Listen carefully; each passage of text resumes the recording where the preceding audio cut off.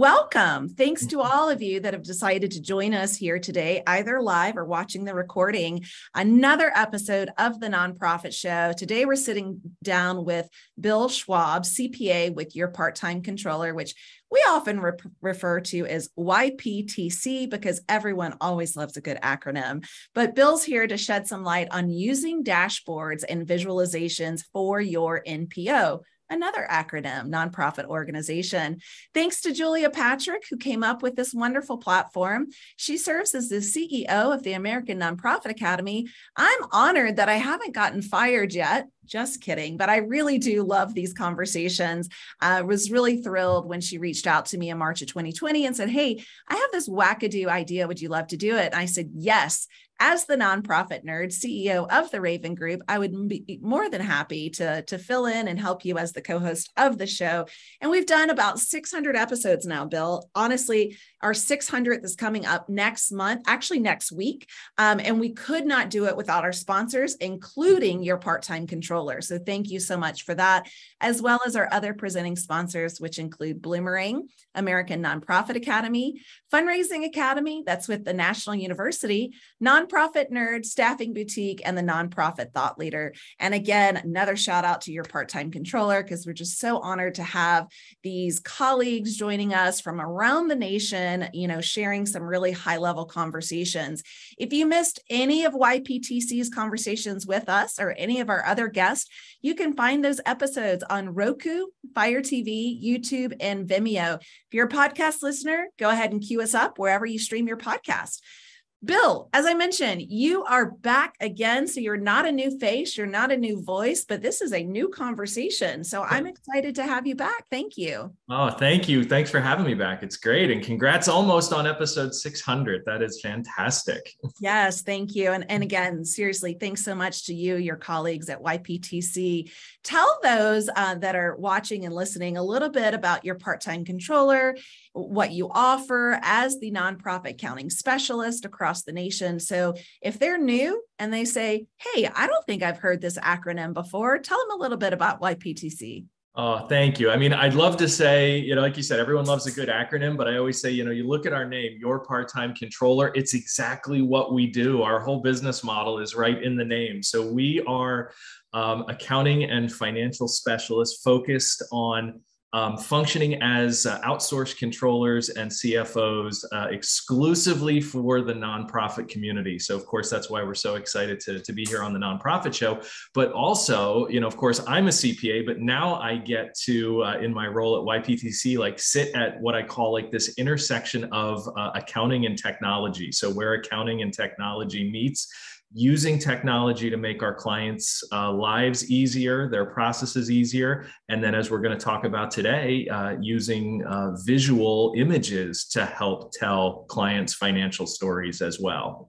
Yeah, thank you for that. I always think of Your Part-Time Controller as the pot of gold at the end of the rainbow, because truly, Bill, there's so many accounting companies, but there's not many that truly dedicate in the nonprofit sector. And I have seen too many budgets misallocated and just, run amok because they didn't have that dedicated Your Part-Time Controller focus and lens in the sector. So thank you for joining us and sharing a little bit about that.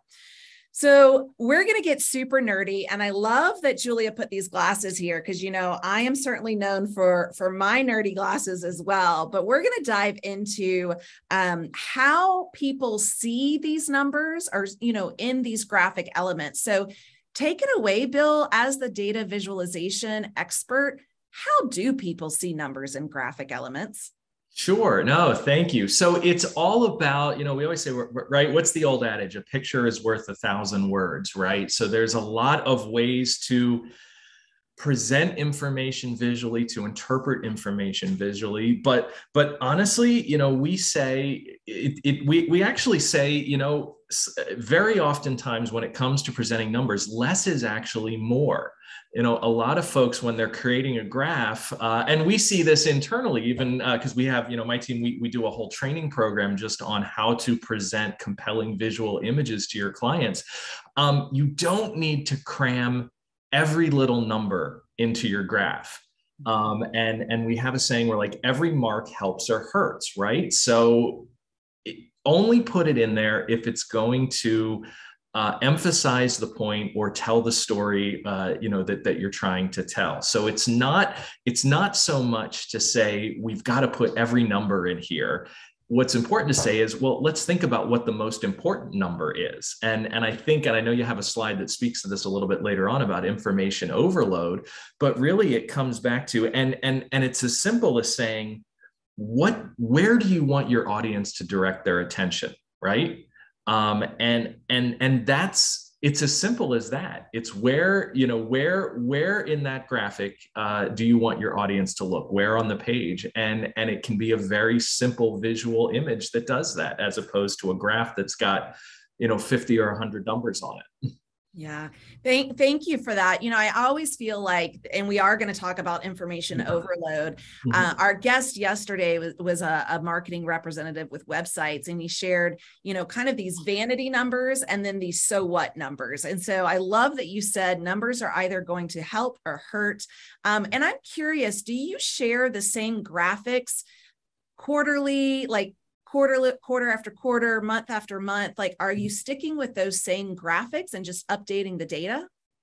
So it depends. The short answer is yes and no. So sometimes we'll design a graphic, and we had this situation for a client where we designed a graphic and it was meant to be a one-time just storytelling graphic. In this case, it was mentioning, and this happened during the pandemic, when a client, they were forced to cancel a lot of in-person events and things of that nature. But through that, it highlighted that, okay, yes, your contributions or your event revenue is going down, but you're actually generating a lot more revenue from service fees and other revenue streams. So what was originally designed to be kind of a one-time storytelling graphic that we put in front of the leadership and the board, they actually looked at that and said, oh, this is a good thing, right? Service fee revenue is a good thing. We want to grow service fee revenue. And now let's take this, what was meant to be a one-time chart, and kind of change it a little bit to now look at our progress towards growing service fee revenue. So then every month we did an update to say, yep, here's where you are, here's how it's growing, here's how close you're getting to your target. So what may have been intended, or what might be intended, is just a one-time graph. In some cases might stay that way, or in some cases might evolve into something that's then presented on an ongoing basis, either in a same or a new format. Sure. Great example. And every time I sit around a board table, Bill, I notice that, narrative versus a chart or some kind of a visualization of a graph, there's way more dialogue actually that happens around that chart and that data visualization than the paragraph that sits next to it. Yep, absolutely. And we take, we actually, internally within YPTC, we actually, we have an explicit standard that we follow and we train our staff on. But part of that includes, the graph is important, but it's more important to say what the graph is telling you, right? Like, think in newspaper, we actually refer to it as a headline. Don't just say, because you see a lot of graphs that might just say actual versus budget. Well, that doesn't tell me anything. Whereas, a good headline might say, hey, our building expenses are way over budget. So before you even get to the graph, what the story is that it's telling. And I think that's why some data visualizations might be difficult for people. It's not because they don't understand the numbers, but a lot of visualizations don't tell you ahead of time or don't announce what the reader should take away from it. Right. No, those are great examples. And you had mentioned earlier data overload, right? Mm-hmm. When do we reach this information or this data overload? Because I'm sure you've seen it where people just glaze over, their eyes glass over. When do we know we've reached that?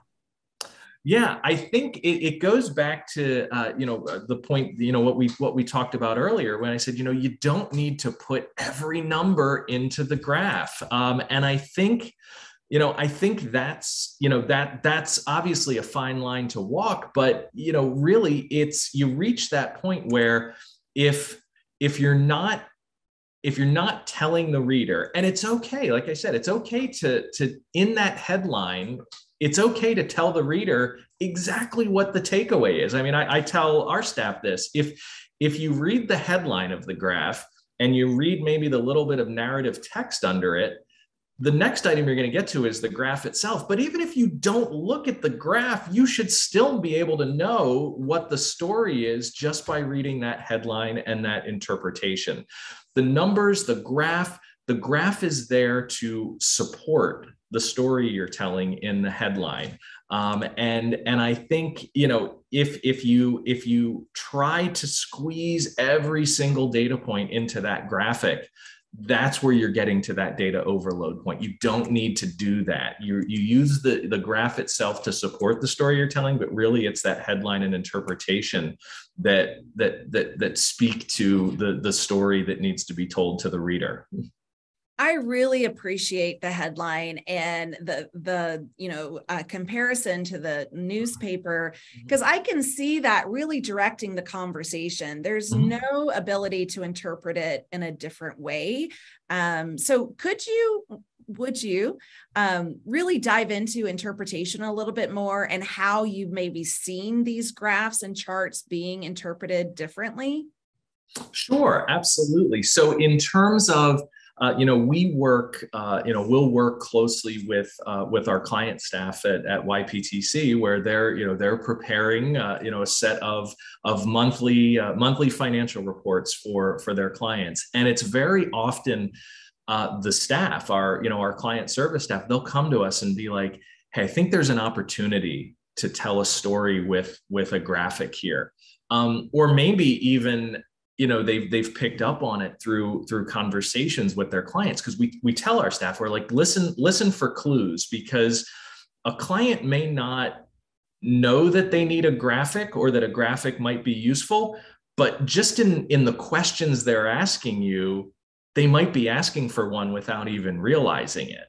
Like maybe an executive director is saying, hey, I'm reviewing the financials and these numbers here, we really the board needs to know about this, or we need to highlight this for the board. Or a board member might be saying, hey, I'm looking at these numbers. We have a certain amount of cash. Is that enough? Is it too much? Is it too little?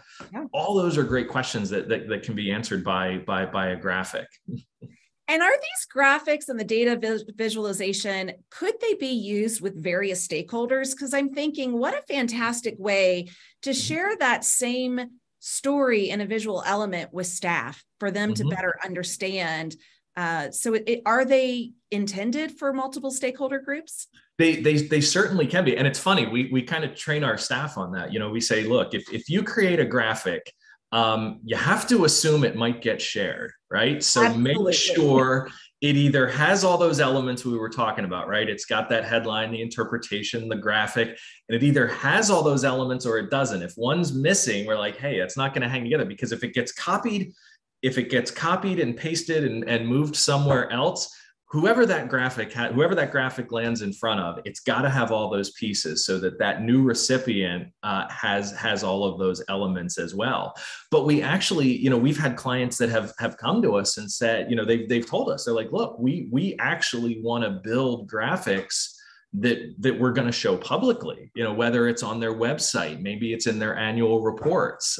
So it absolutely, we always kind of keep in the back of our mind that you have to assume and certainly embrace, I think, the fact that every graphic could potentially be used and be useful to multiple stakeholders, both inside and outside the organization. That's very wise, because nowadays, right, information is shared so freely, so publicly, so easily. And then I also really appreciate that impact report or annual report of how you can continue to repurpose, possibly repackage. So of course, one of our live viewers here today, Bill, you mentioned, is on your data visualization group with YPTC. How large is this group within your organization there? Yeah, so thank you. So yeah, so we have a group of five full-time folks just within YPTC who focus on all things data visualization. But we also have, and when I say part-time, not that they're part-time staff to YPTC, but they split their time between doing client service work. So the work that I started out at YPTC doing, being one of our associates and serving our clients. So they split their time between doing client service work and work for data visualization. So all told, we have seven staff members who in some capacity are dedicated to data visualization, but we're in the process, we're actually in the process, we have an internal training program on visualization that is being rolled out to all of our client facing staff. That is fantastic. I love hearing that because, this is something we need more of and more people to understand it. I can also imagine that some people say data is scary. So what are the keys to making data or data, tomato, less fearful? Tell us what these keys might be. Yep. It's all about, I think probably the most important thing is the reader in. Like, you want to grab their attention and say, hey, come in, there's great data here. It's not something to be afraid of.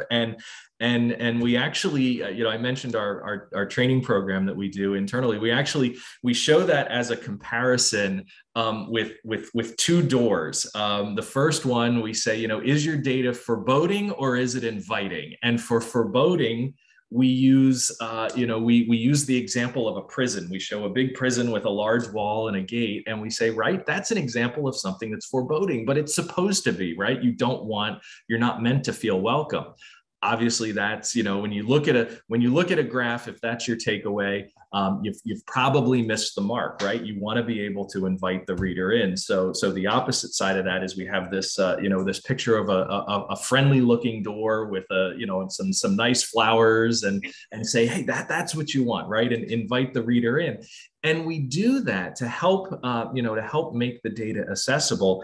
It really comes back to, to how the data looks, right? And I mentioned that headline, that interpretation, keeping it simple, not showing more information than you need to on the graph. It helps draw the reader in, but also help direct their attention too, right? Because you and I certainly both know this, Jarrett.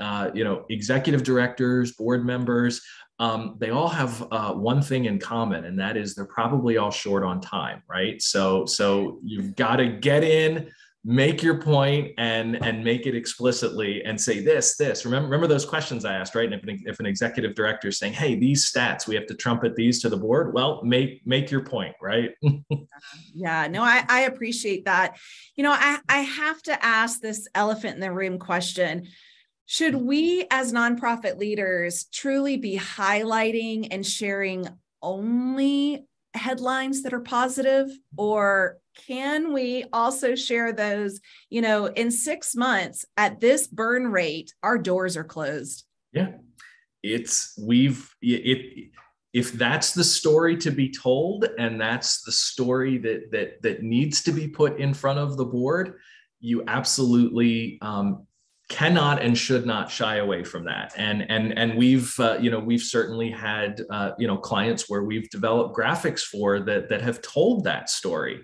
And we try to do it in such a way to say, yes, here's the forecast. Maybe it's a cash flow forecast, and we'll say, look, based on current assumptions, current trends, this is where things are looking, this is where things are possibly trending over the next 6 to 12 months, but try to do it in such a way that's also offering alternatives, right? Saying, okay, well, if, here's possible different options, maybe there's some grants that the organization's going after. Well, if you get that grant, here's what that outcome looks like. So, there's certainly, it's never a situation where we'd love it, right? We'd love it if all we had to deliver to our clients was good news, but sometimes, unfortunately, there's some not so good news to tell.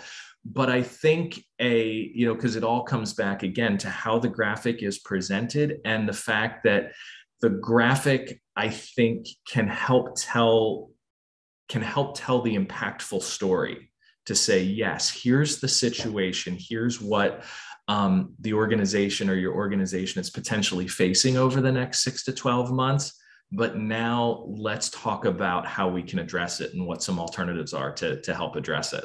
Sure. Thank you for that. Because I know we don't want to be doom and gloom, but sometimes we need to face that reality and share the stark, sobering, data of this is where we are. I had mentioned earlier to you, Bill, that I have a colleague that has joined us live today from Canada. So glad that you're here. And they asked a live question. So I'm going to read that out loud to you and see how you might answer this for them. Right. So the question is, why do you think some CEOs or executive directors resist graphic reports to their board, or disagree on which numbers matter and might be right? Great question. And greetings. Hello from Canada. So, I think, in terms of resisting, I think, maybe sometimes, executive directors or CEOs, we say, make the data accessible, right? But maybe sometimes the fear is, well, we don't want to make it too accessible, right? But I think it's important, it's important to have that transparency. So I certainly can understand, maybe if there is bad news, an executive director would be like, well, we don't want to explicitly say it in a graph, but I would counter that by saying, I think if there's a story to be told, a graphic helps underscore that story. And repetition isn't always bad. Sometimes it does take repetition. I had a situation, with this, with one of my own clients where, they were faced with a cash flow, a cash flow crunch. And it was one that we foresaw coming years ahead of time. And it took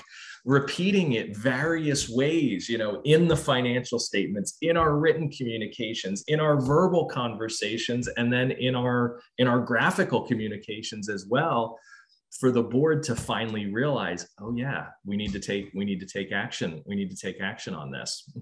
Yeah, great question. And I go back to, the comment or question I said, and you answered, be ready for any graph, any data visualization to get into the hands of others.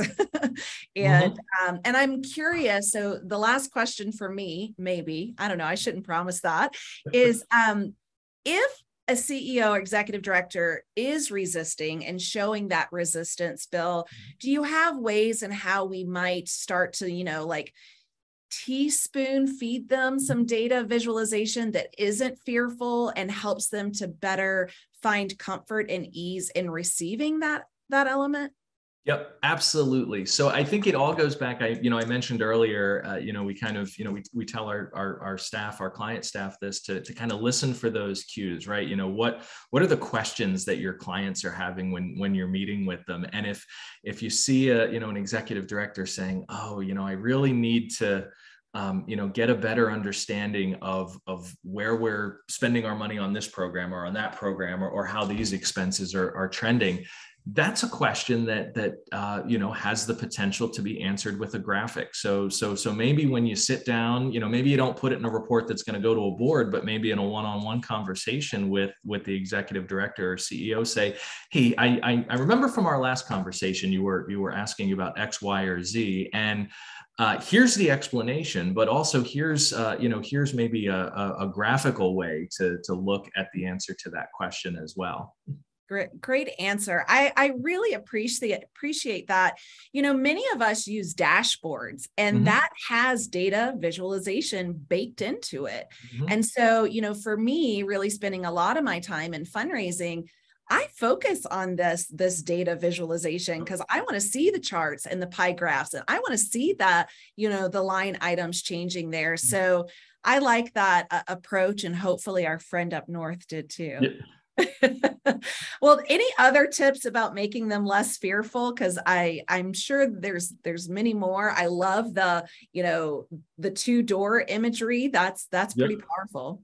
Yeah, absolutely. No, I mean, it's all really, and I'll say it again, but again, it all I think comes back to just knowing what the story is you want to tell and explicitly telling that story, and having the data support and your graphics support that story as well. What's that key takeaway? What's that headline? What's that interpretation? We always say, tell the reader everything they need to know and nothing they don't, right? And interpret, interpret explicitly. You just lay it out there and say, this, hey reader, this is what you need to focus on. Yeah. Okay, I'm not done. So it finds out. How long does it take for your group to come up with some of these data visualization elements? So if we said, okay, Bill, I'm all in, I'm drinking the Kool-Aid, we need to do more of this too in our organization. Obviously becoming a client with YPTC is step one, but then how long does it take to create these graphs? Yeah, so again, there's no one size fits all approach, but I will tell you, we very often, an associate, one of our staff members will come to us and be like, hey, I think there's a story to be told here. And within, maybe a consultation of an hour or two, and then some work on our side to actually build the graph. But within a couple days, there's usually something we can put in front of the client. Perfect. I love that so very much. These keys to making data less fearful is really what we need. This image here, right? It really has the analog over a female, and it looks foreboding. I will say that does not look like they've rolled out the welcome mat. So thank you for all of this, Bill. As we wrap up, is there anything that your part-time controller provides to our viewers and listeners where we can find more information and data for ourselves? Absolutely. So everything I was talking about today, the graphs, the charts, how they look, we actually have a ton of samples on YPTC's page. So if you go to YPTC's main website, there's a link to our data visualization page right from our main page. That will actually let you look at some. You mentioned dashboards, Jarrett. We have some sample dashboards that folks can play around with, and also what we call our static graphics showcase, which has dozens of examples of real life. Now, of course, they've all been scrubbed for the purposes of being on the internet, but every one of those sample graphics that you see there were originally created for an actual client. So very helpful. And I'm going to pull up your contact information for YPTC, your part-time controller. Their web address is yptc.com. And I got the permission before we went live that Bill is very active on LinkedIn. I know we're connected and I appreciate that. Look him up on LinkedIn. He shares some great information as well as his other data visualization group colleagues and the entire association with your part-time controller. I learned so very much and really just have to say thank you, because I personally have and professionally have grown through these high-level conversations. Jennifer Oliva joined us. We've had Ellie. We've had so many amazing, talented professionals from the organization across the nation. So really grateful to have your leadership in this sector. Thank you so much. No, it's a pleasure for all of us every time we're on.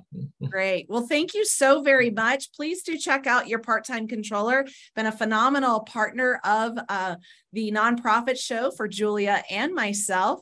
So thank you so very much to all of our presenting sponsors that allow us these conversations. Today was a popular one, I can tell, because we got questions. We had a lot of live viewers. We're probably going to, blow up the streaming channels by way of people watching the replay. So again, I want to give a verbal shout out to all of our presenting sponsors that include Blimmering, American Nonprofit Academy, Fundraising Academy with the National University, Nonprofit Nerd, Staffing Boutique, Nonprofit Thought Leader, and our very own Bill Schwab here with your part-time controller. Again, thank you to you and all of your colleagues for not only, providing this information, but providing your time, because time is money. And if anyone knows that, it's certainly YPTC. So Thank you so much, Bill, for sharing all of this wonderful wisdom with us. No, it's my pleasure. Thanks for having me. Absolutely. And thanks to all of you that have joined us today, either live or watching one of our recordings. We're glad that you are here joining us. As we like to end each and every episode, we end with this mantra: please stay well so you can do well. Join us back here tomorrow.